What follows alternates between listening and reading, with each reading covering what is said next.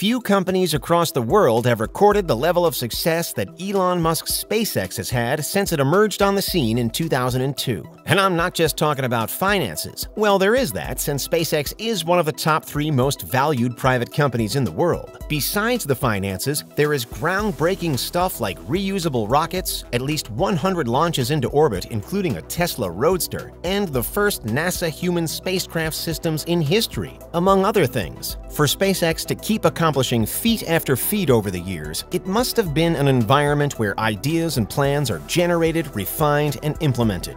That environment is SpaceX's headquarters, and the word insane doesn't even quite capture what I saw there. Keep watching the rest of the video to find out what makes SpaceX's headquarters insane.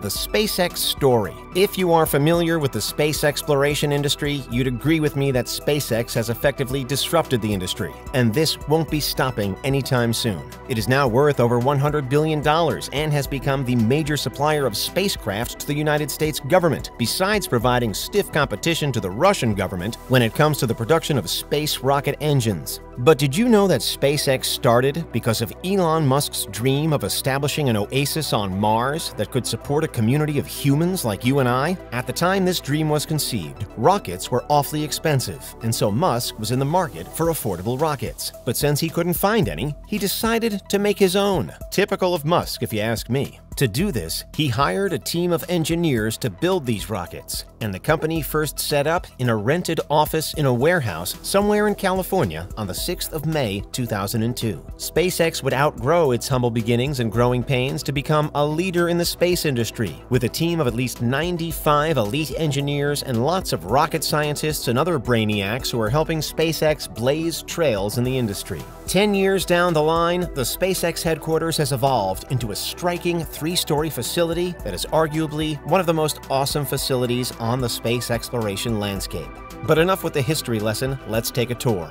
Inside SpaceX headquarters. The SpaceX headquarters is located in Hawthorne, California, and it sits on 500,000 square feet of space. What was once a manufacturing site for Boeing 747 fuselages is now a multi-million-dollar hub for the design, creation, and testing of a huge number of the parts of SpaceX's spacecraft that are currently redefining the space industry. This humongous edifice is home to SpaceX's Office Mission Control Center, the Falcon 9 manufacturing factory, and its unique workspaces. But before we continue with the rest of the video, here's a quick fun fact. There is actually a second one later on in the video. Did you know that SpaceX's rocket manufacturing factory can build a Starship rocket in only 72 hours? Now, while you digest that fact, let's check out some fun places at SpaceX's headquarters. The Mission Control Center. The Mission Control Center, let's call it MCC, is like a NASA control room and could easily fit into any blockbuster sci-fi that you can think about. The only difference is that it is real life. You'd find the same banks of computers and the same geeky-looking guys behind them trying to figure out one thing or the other, just like in the movies.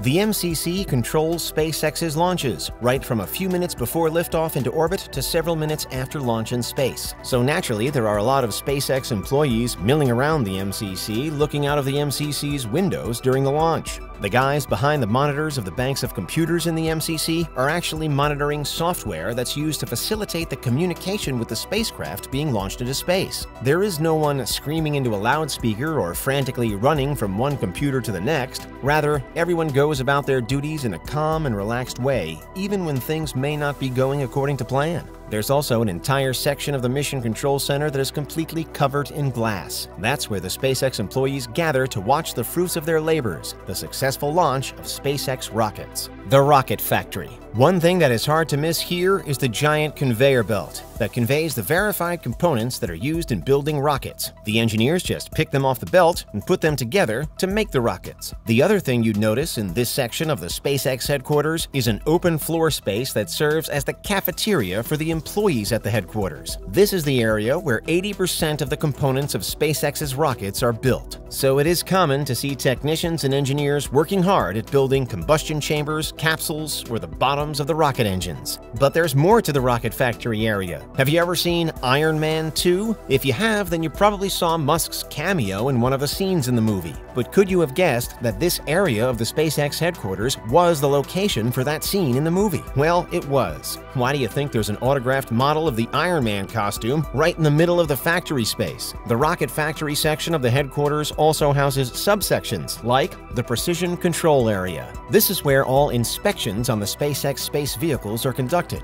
You see, different metals and materials expand and contract at different temperatures, so this area is constantly kept at 68 degrees centigrade. That way, these materials and metals are stable enough for the precision tests to be run. These precision tests are run by robots and tools that conduct the minutest inspection of the parts that are used for building spacecraft. The precision tests are also painstakingly done so that each component works the way it is expected to. The Shake Room. The Shake Room is located inside the rocket factory and is where space travel is simulated to further test the manufactured components. How is this done? Well, enormous vibrations and acoustic loads are generated to find out how well the components would cope when launched into orbit. Naturally, a lot of the components don't make it past this room, but those components that do are ready for the next stage of testing, the stress testing facility. This is where the next stage of the testing occurs. Those components that made it through the Shake Room are put in different environments. The idea is to check how well they perform in extreme situations similar to what it obtains in orbit. There is also a lot of software testing done here by software engineers. These engineers run multiple AI simulations so that they could try to predict all the possible outcomes of a space vehicle's launch into orbit. The workspaces. SpaceX has a unique approach to workspaces that are based on Musk's belief in transparent workspaces that don't need doors. The rocket scientists work in an open space workspace system that is made up of common workbenches and glass-partitioned rooms. The engineers work in a cubicle layout that's a few meters from the areas where technicians work on rocket engines and other parts. So, in essence, it's an open area where everyone works together and can seamlessly collaborate without having to deal with private offices and the obstacles of bureaucracy. The only exception might be when there are meetings with investors or clients. These meetings are held in conference rooms behind glass doors that turn opaque as soon as the meetings commence. You've probably heard stories of Elon Musk working so late that he had to sleep at his office, right? Well, let's check out where Elon Musk does all of his hard work for SpaceX. If you know anything about Elon Musk, then you wouldn't be surprised by what I found out. Just as expected, Musk doesn't have the imposing office that most big company execs seem to prefer. Rather, Musk's office is the whole of SpaceX's headquarters. Instead of being locked up in a sprawling space with lots of expensive furniture and interior decor and high-end stuff, Musk spends most of his working hours in the factory, getting up to speed on the latest developments on his multiple projects. Whatever time he has left is spent working on his computer in common areas, just like everyone else. So what do you think about SpaceX's headquarters? Would you love to take a tour too? Let me know your thoughts in the comments below. Thanks for watching.